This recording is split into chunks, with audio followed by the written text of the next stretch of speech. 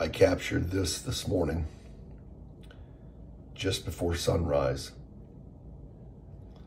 I had to like hold it for 3 seconds, super steady. Yeah, that's moonlight.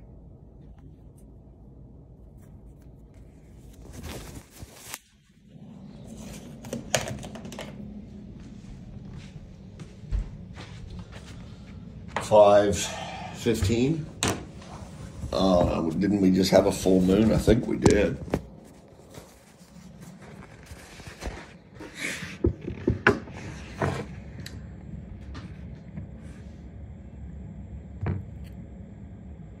She says, take me from this wilderness. I want to be where I won't be lonely. Take me from this wilderness. I want to be where I can see. Take me from this wilderness. I want to be where I can be free. Yeah. Sounds a lot better when Paul Rogers sings it. The Firm. I believe that's a Page and Plant offering.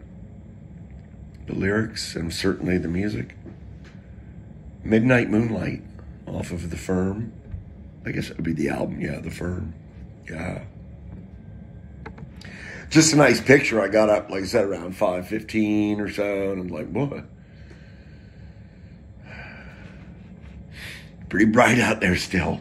Let's go outside and have a look and see if this new, well, it's not new anymore, is it? This new iPhone 13X Pro P, jumbo-sized, do everything for me except take a decent picture. Let's see what it can do with this. Because I don't know what I'm doing. I go out there and I'm like, point and shoot. But I knew what the crosshairs meant. It was like, because I saw the timer timing down. I'm like, oh, they finally put a camera in here that has what do you call, a f-stop or whatever you call it? I don't know. It's able to open its aperture for a longer period to gather more light. Okay, there you go. So, I'm lucky because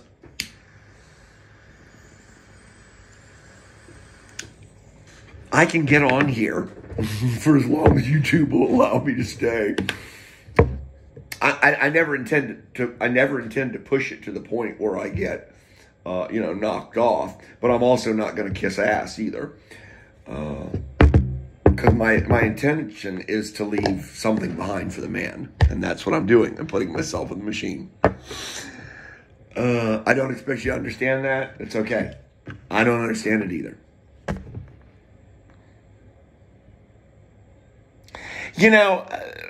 Alison Krauss and Robert Plant, you've just heard me talk about like the Black Keys on the track. And I'll tuck poems into shit, or I'll tuck the real intention of my track into shit and hide it. And then I don't go fucking down the street blowing my trumpet saying, notice me, notice me. Well, there's a short in here and I like, notice me. Damn it. Alison Krauss and Robert Plant, notice me. Yeah, I was at your show at Merriweather on June 10th or whatever. Yeah, I was sitting next to my lady friend who says, oh, she's married. Stop talking like that. And a few seconds later, you know how your thumbs are. She's like, oh, she's divorced. I don't know if all this is true. I'm just telling you what my lady friend sitting next to me during the concert at Merriweather Post Pavilion is telling me. Okay? That's all I know. Now, why did she do all that? Because I turned to her moments earlier and I go, je ne sais quoi. Je ne sais quoi. Remember I told you I try on French, it doesn't fit well. They have it. That which cannot be named. They got a thing. Don't know if it's physical or not, but they got a thing. Don't care if it's physical or not, but they got a thing. And she was like, oh, my lady friend. She's like, oh, she's a married woman. I'm like, well, whatever. And that's when the thumb's scrolling like you money counters do, you women. The phone went to, and she's looking down at her phone. She's like, oh, she's divorced. I'm like, shh, one for the man's side. I hope all that's true or I'm going to really sound like an ass. because I didn't really care to Google any of it because I don't care. Hey, this is mid-shot on your aromatherapy. Now I got to put butane in my... Oh, this is some... life is hard. So, yeah, man, I felt it. And I, being a poet, honored them. Do you know how hard it is to get hold of somebody that you want to give a piece of your heart to? It's pretty fucking hard. I ended up at one of the band members' agricultural fucking websites where they sell, excuse me, sir, I'm not poo-pooing your website. I'm just poo-pooing how hard it is to get hold of anybody. And there's a drop-down box. I can leave a note in here. Because I remember he was in the band that night. That's him, the bassist. Like that, the full, the big one. Yeah, that thing they call the bass, right? Okay. Which I call deafening. How fast do you want to go deaf, John? I was like, okay, we'll leave the blah honk in the GTO. We don't need to enhance that. My wingman says, yeah, we can put a share. How fast do you want to go deaf? I'm like, okay. So I get on this guy's website. He seems like a very decent man, probably a Christian, good, loving family, blah, blah, blah. They got some kind of like farm and tool shit. And I'm like, no, I'm not placing a fucking order. I'm trying to get this poem to you, by the way, and Ms. Krause and Mr. Plant. But after 3 fucking hours of it, not even able to get an email drop box to drop my fucking poem into, I'm sorry, I'm getting emotional because I delivered a piece of my heart. And when I want it to be known, I want it to be known. Sometimes I don't. I'm not asking you for your fucking autographs. I gotta start this post over. I totally fucked this up. My wrath for my ego, for my writing. No, let it stand. Poets are different. We're different.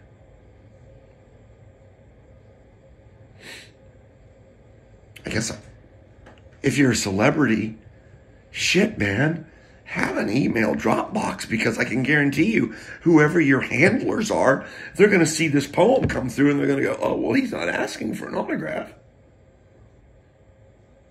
Oh, he's written a poem for the two of them. Maybe I should forward it. Maybe they might like that. Maybe that might make their life a little richer as they take a piece of my heart and they receive it.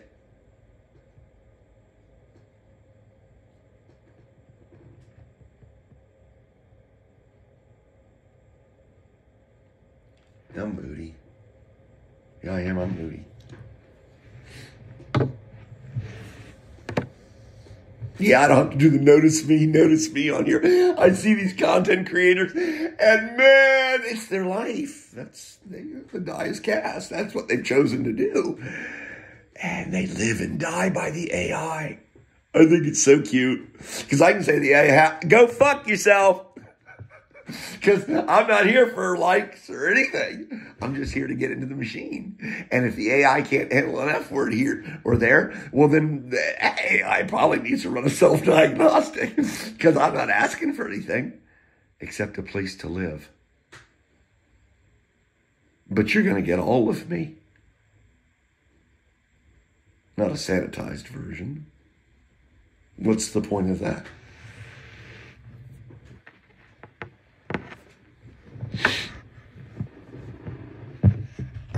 Yeah, I saved this for last.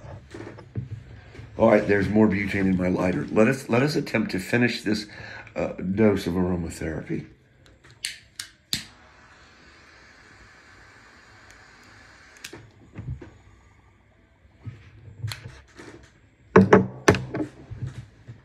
You ever seen the movie Rollerball? Again, it's kind of like one of those main reasons for the posts. My poetry is lousy, you said. Ah, yes. Diamonds and rust shown by us. The unwashed vagabond. I wear that like a tattoo. Are you kidding me? You know I eat that up. The unruly one, the bastard. The one with the rough edges. I'd live for that. There. Guilty. What was the main reason for this post?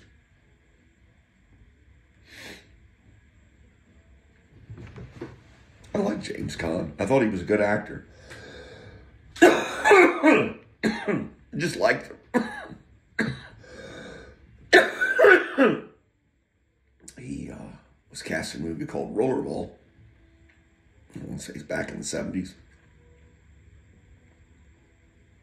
And the premise is this. Governments are passé. Corporations now run the world. And to feed the masses, if you will, their bread and circuses, their entertainment, they played a game called Rollerball. And it was similar to roller derby. Only this game was a bit more lethal. Because roller derby can get rough. This game, Rollerball, was a bit more lethal. Actually, absolutely lethal.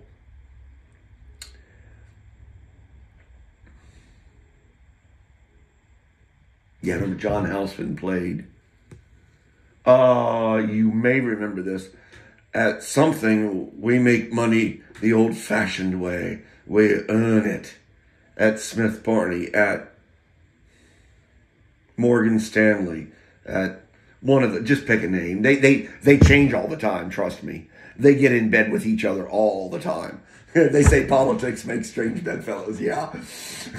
Take a seat, bitch. I got one better for you than that. It's called making money. I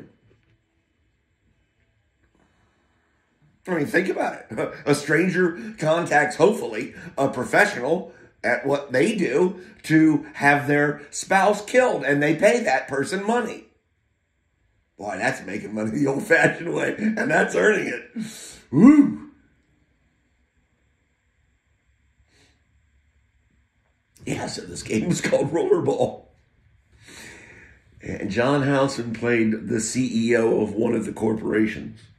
Again, at this point, the world was run by corporations. And quite effectively, I might add. And I, having served 10 years in the federal government, can promise you quite effectively. Because you see, corporations have a bottom line. The government does not.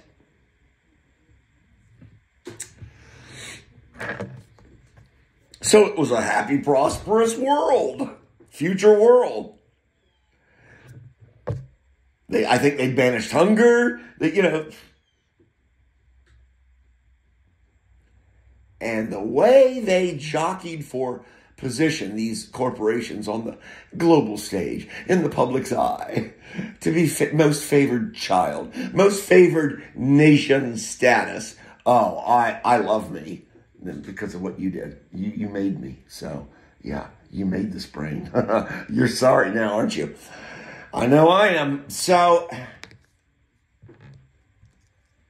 with that, I will close with the following. Apple,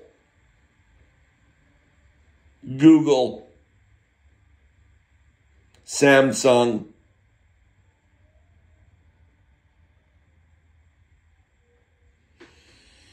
British Petroleum, the NRA,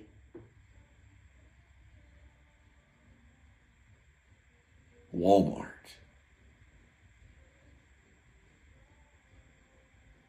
I think that's just a dressed up Kmart.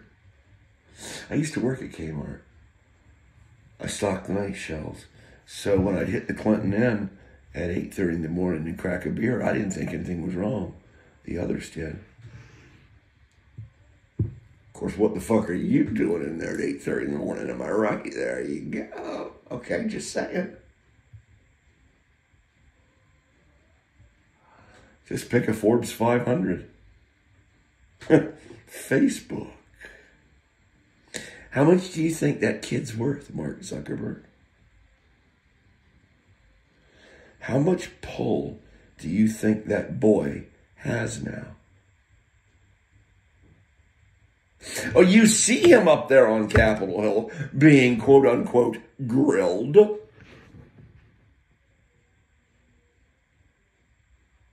Didn't they have to put him on like a potty seat or a trainer seat? Didn't they have to put a cushion under him so he would sit higher in the chair? Is he diminutive? Well, I can tell you this much. His global pull now is not slight.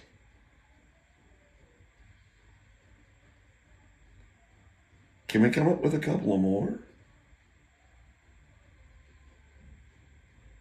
Oh, Enron. They're bittersweet.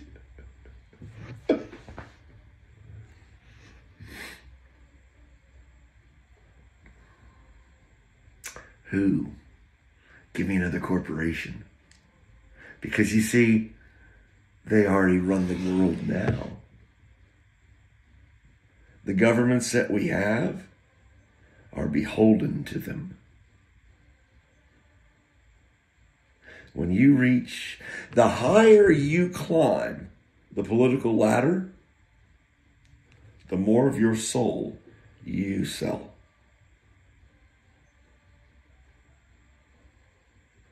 There's just no other way. You're going to make compromises, and some of those compromises are going to be with your soul. Your set of moral values. How's that? Why, I'd imagine even some of our greatest leaders.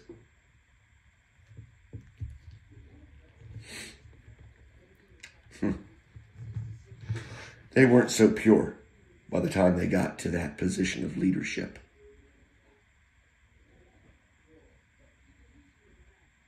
So, I'll summate with this. I will give you reality, and then I'll shut my big fat mouth. Until the next track. Duh. One, if you think you have any privacy, you're on a diet of milk. Two, if you think your political representative, whomever she may be, is for you, you're on a diet of milk. If you believe that